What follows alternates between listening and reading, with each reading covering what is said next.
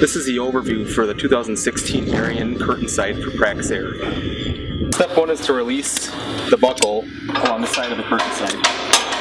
We're pushing up on the tab and releasing from the angle on the substructure. Next we need to release the lanyard from the tension handle. Underneath there's a lever that needs to flip up to release the tension from the curtain. We can now release tension and turn the knob to take the tension off the curtain. Next we'll need to go and take the tension off the back side of the curtain.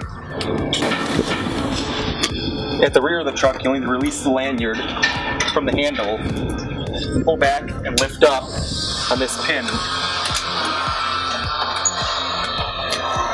to release the tension on the back of the curtain. Once this tension's released, you use the strap to lift the curtain out of the holder. The curtain's now free at the rear of the truck. Now at the front of the truck we can lift the front bar from the holder and release it from the slot at the top. This now frees up the front side of the curtain.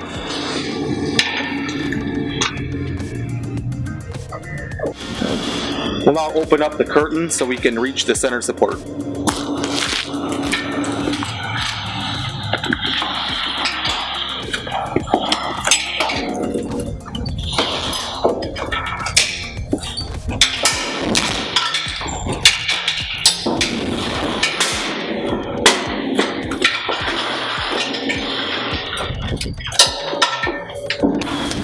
To release the center support, pull the detent pin.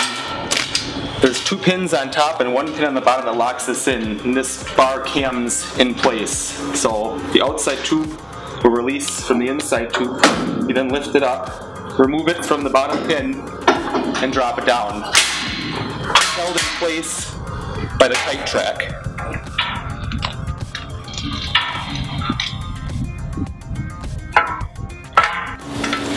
An independent track called the kite track for the center support, so you can slide the support out of the way when accessing the bottle skids. Once the center support's out of the way, we can access the bottle skids. Your forks will release the pins for the bottle skids through the tube on the side with this piece of angle iron. This angle iron will raise up as your fork comes in, releasing each pin on each side of the skid.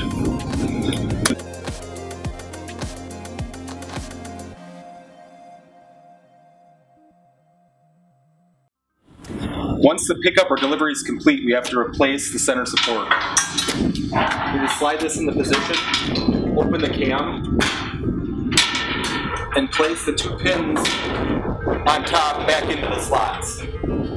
Certain pins are in the top slots, so we need to drop the bottom pin into the hole and cam the tube back over the inside tube.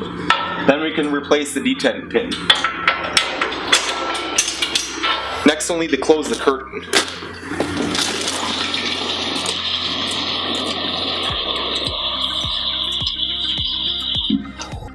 When securing the front of the curtain, we have to ensure that the flap at the top goes underneath the gray flap on the outside of the curtain side. Once the flap's in place and you're locked in the top slot, you need to set the bottom pipe on top of the ratchet mechanism.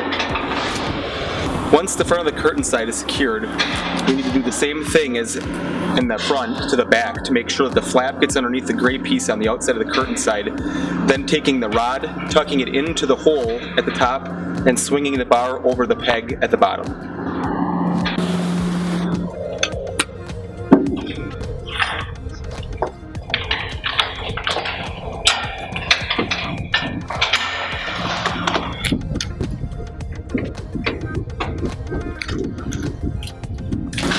Next step, we'll need to pivot the back side of the curtain side into the latch.